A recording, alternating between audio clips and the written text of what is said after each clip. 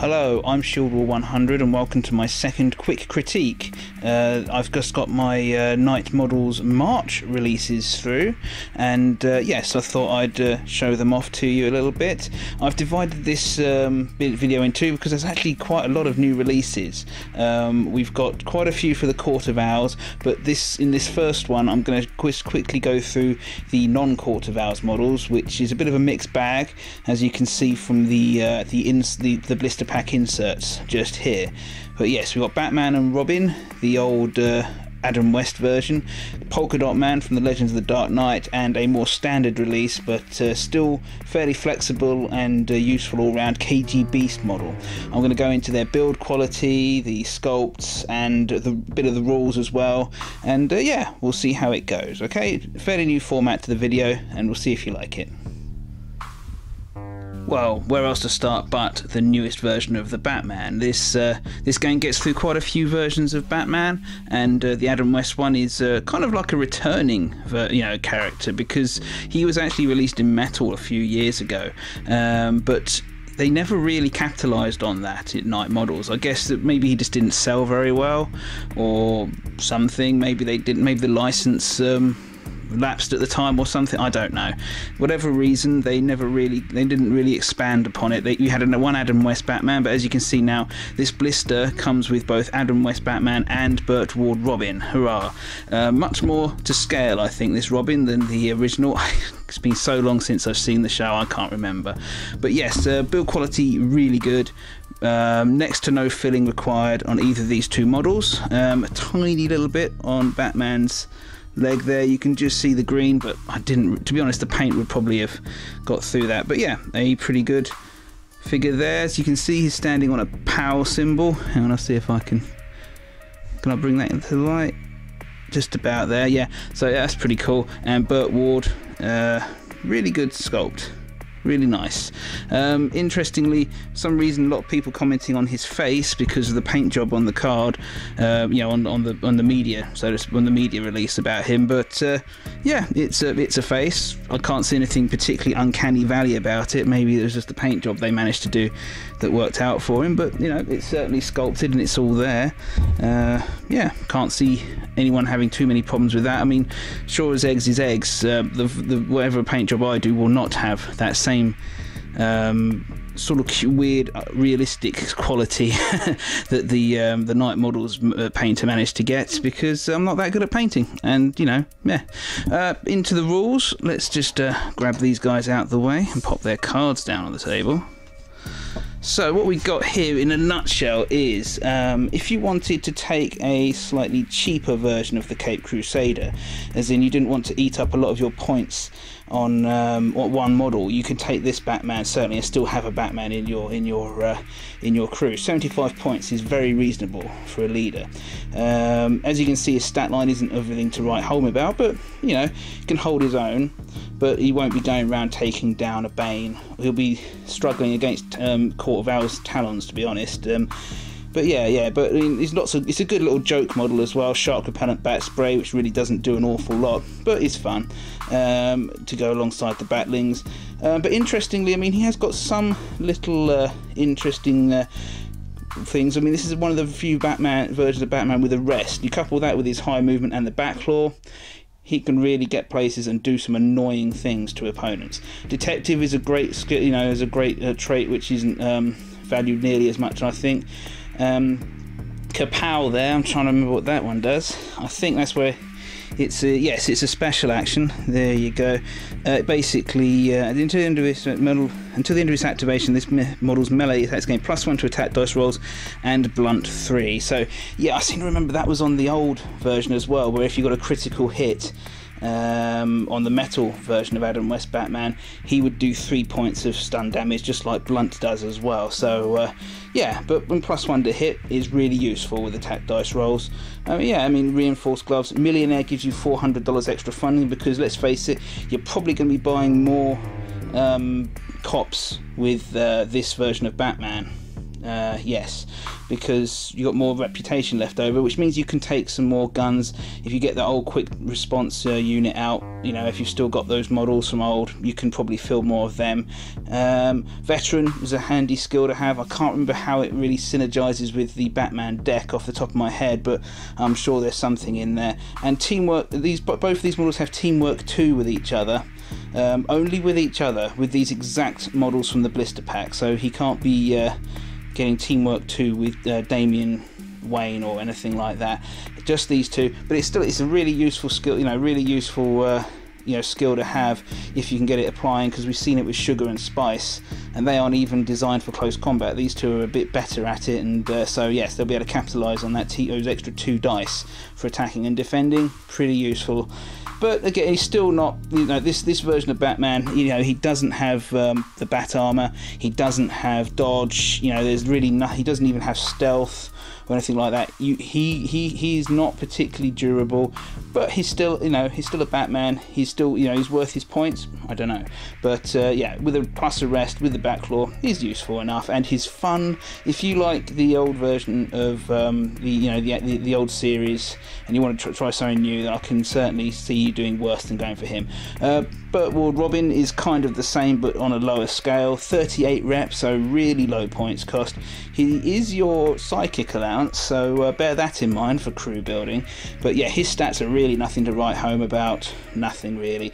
But they're fitting in with the reputation. I mean, another thing I was thinking, if I seem to think that everyone just seems to play 350-point games, but if you're playing lower points value games, then these two are definitely worth a shout, rather than sinking a lot of points into a single model.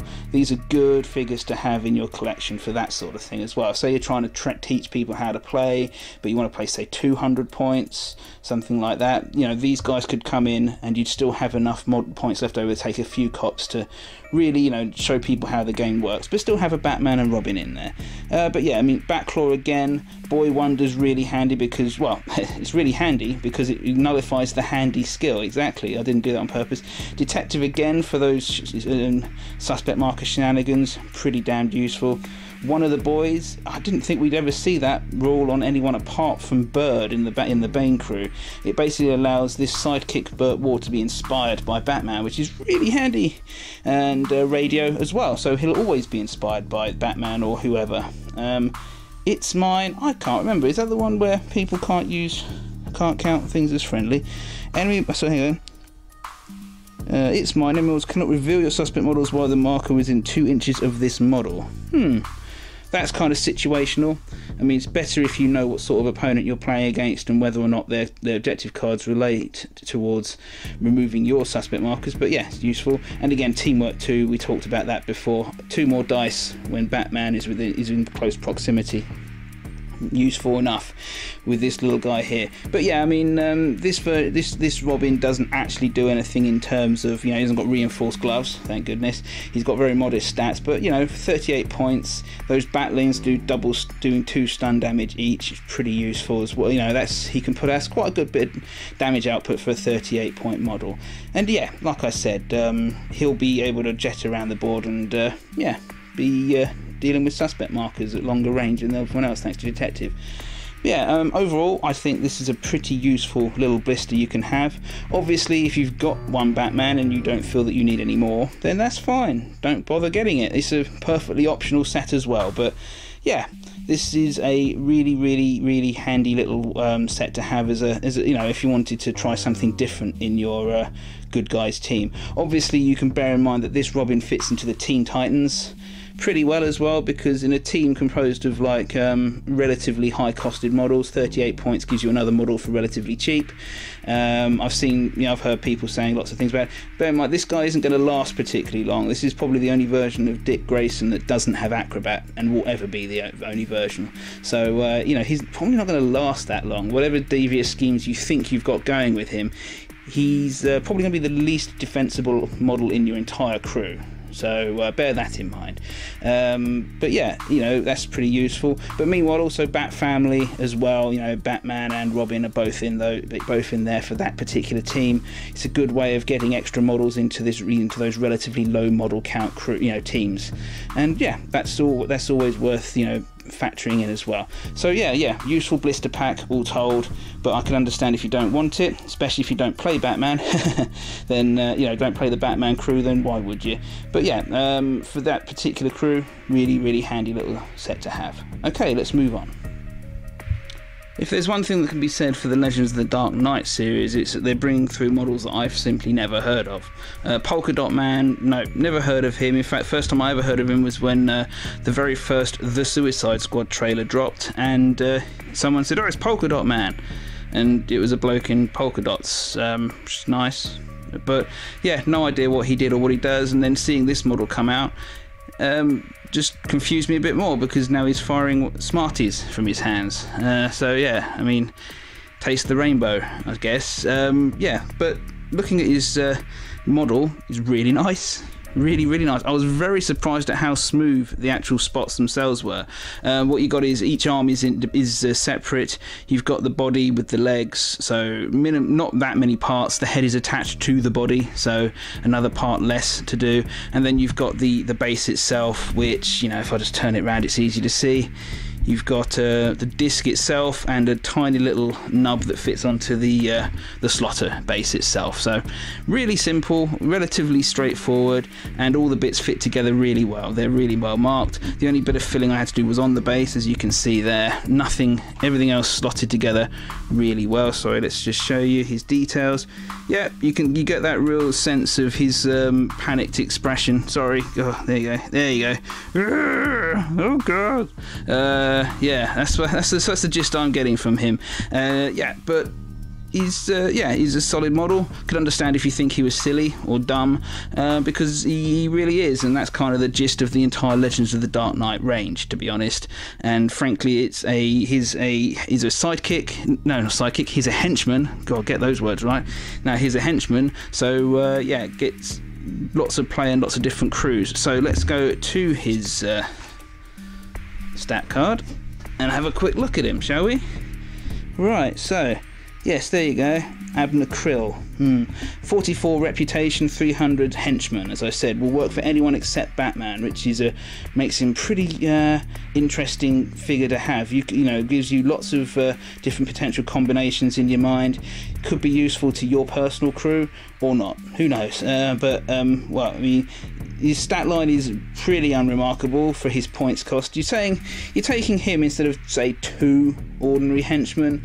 If you're talking about one of like Two-Face's henchmen, then 1.5, or one of Bane's henchmen. But yeah, so he's quite expensive as a henchman goes, and his stat line really doesn't, you know, stand out as anything particularly outstanding. So let's see but those throwing discs, in terms of the weapon stat line, that's pretty useful. Short range, but lots and lots of shots. People won't be dodging through all of those. Mechanical, so that strength dice is 3 up with a reroll. Throwing, so he can move and shoot without losing dice. Yeah, so he can just overwhelm acrobats through weight of shots, or just basically what's the word, blast furnace people away with weight of fire. Only 1 blood damage each, but you know, you'll get some damage through eventually. And yeah, so what have we got here in his stats? So there's a lot of things here. You know, Dot's suit is totally unique to him, and kind of interesting. Auto repair means that he rolls 3 dice at the beginning of his turn, and for every 3 or more he gets rid of a damage marker. Obstinate means he can make efforts when he wouldn't normally be able to. So, and power armor means he can use efforts to prevent damage to himself. We saw that on Lincoln March to great effect against Deadshot recently. And yeah, that means he'll be basically able to soak up a lot of damage and make efforts as well. Now, Dot's suit, I seem to remember needing to look at in good detail. Yeah, it means he can move without bother of cover. That's really useful. So 10 inches every turn. That's a lot of mobility for a henchman. There's a lot of crews out there who could really do with that. So looking at you, Joker and Two-Face and organised crime, not a lot of natural mobility in your teams for going up vertical surfaces, etc. So yeah, that's pretty handy. In addition, when a friendly model within 8 inches of line of sight becomes target of attack, this model may perform efforts to remove dice from the attack. So basically he kind of gives dodge to other models around, but he has to use his own has to use his own pool of effort. So yeah, I mean, his willpower's 6, so he's not going to be efforting forever, but he can get those efforts back through his auto repair, and obviously the one per turn that he'd get through recovery anyway. So what I'm thinking is this guy, he's really useful in theory, but you know, you can't over rely on him, otherwise he will run out of effort limit, even this guy. You know, and once he does run out of effort limit, he is just a big floating target on a big base that everyone can see. But he's only a henchman, so that's useful. But if you put him next to a model you want to keep alive, say a psycho pirate, who's, you know, usually kind of easy to take out, or anyone who's like carrying an objective or something like that, someone you just want to keep alive, that he's going to cause some real annoyance for your opponent, definitely. And yeah, I think that's pretty nice thing, you know, nice trait to have. Obviously, you've got to bear it, but that said, once he does run out of effort, he's, yeah, a canny opponent will just take him out. He doesn't have his own specialized objective card either, so you know, he's not like he's going to be racking up any points. I think this, I think Polka Dot Man fulfills pretty much the same niche in many crews, barring the ability to absorb damage coming other people's ways, is Killer Moth, the other guy from the Legend of the Dark Knight range. He's a henchman with extra mobility, a bit of a focus on shooting, and yeah, but this guy's a little, you know, does a bit more protecting your own team, whereas Killer Moth is a bit more, I think, dynamic. He's got the radio, so he puts down suspect markers and has his own objective cards. So, you know, you can switch him out, or you can, you know, who knows what you want to do. Incidentally, the polka dots on the model itself are actually engraved into the torso of the model, so at least you'll know where to put them. So that's at least something. Okay, let's take a look at our last model for this video. You know, I always thought KGBeast wasn't quite as tough as this version that Night Models put out. From the comics, I mean, I first came across KGBeast in the No Man's Land arc, where he was running, what's it called, Blackgate Prison, with Lockup and the Trigger Twins, and they were pretty, they didn't last that long. Nightwing managed to deal with them pretty easily, and over the course of his tenure there. And yeah, but KGBeast in that was tough and scary, but he certainly wasn't the horrific monster that I'll show you the stats for when you know, you see him in a moment. That said, if you saw KGBeast's equivalent in the Tom King Rebirth run of Batman, then this starts to make a little bit more sense. And this model is a monstrous piece of work. He's on a 40mm base, just so you get an idea, and he's a hulking giant of a model, and a pretty good one at that. No filling required at all. He's yeah, as you can see, so I'll just pick him up. There you go, good detail, no filling, very little problem in terms of, you know, gaps or anything like that. Pretty simple as well. I mean, that's the thing with comic book characters, isn't it? They're actually drawn simple because you've got to draw them a lot of times in a lot of different angles. So yeah, it makes painting the models a lot easier, trust me. On a nice scenic base with a hammer and sickle, you know, smashed underneath his feet, well, at his feet. I don't think he did it himself. He's meant to be a bit of a throwback to the Cold War, is the idea. So there you go. In terms of his stat line, so having seen that model, oh, one more thing on his model, comes with an alternative gun arm as well, which makes a little bit more sense again when you see his stat card. That's a machine gun, whereas that is kind of like a cybernetic beam gun sort of thing. So yeah, and you can swap out during the course of the game, so if you really wanted to, you could magnetize them. They kind of come with magnetizable looking gaps, but homie, don't play that. I'm not doing that. Not on models I want to paint nicely. I find magnets just rub the paint a little bit. Well, not, you know, if you use them too much. So yeah, I don't do that. But hey, I've got a spare cyber gun. Nice. Okay, let's look at his stats. KGBeast, there he is. 95 points and $500 from your war gear fund as a free agent. That sort of gives you an idea as to what sort of territory we're walking into. You know, this guy is he's taking up your Hush slot. You know, he doesn't work for Batman, so he's out of the bad guys. You're looking at a model which is meant to rival, say, you know, the real beatstick, so the Killer Crocs, the the King Sharks, all that sort of thing. Even like Deadshot in some of his iterations, and not quite Deathstroke. He's not taking up, he's not taking up almost, half your crew in terms of Deathstroke, but he is taking up a severe lump. You're not just attacking this guy on for fun. This is the sort of person, if you just want to play it, if you're saying, you know what, I'm sick of taking like 9, 10 models. I want to take 6 models tops, and I'm taking KGBeast. So yes, the endurance 9 and willpower 7 will keep him on the board for a while. The 5 and 5 attack and defense is indicative of a model which is rare for the hitting. You can't just trivially target him with weaponry. This guy requires some serious die rolls to get rid of. 10-inch movement as well. It puts him. He's quicker than a Solomon Grundy as well. So he's a pretty good all-rounder. The machine gun and cybernetic gun stat lines, you've got to bear in mind you can only use one of these at a time, and it takes him a little while to swap between the two if memory serves. So yeah, I mean they've both got the firearm and or beam, so they're both dangerous in their own right, but yeah, I mean those stats just look, you can see for yourself that these are serious weapon. This is serious weaponry. So what's he got there? Assassin 2, handy for cycling your deck and getting the cards back you want. Configurable weapon is where he can swap his gun arms around. Good aim will allow him to. Was that the +1? Let's see.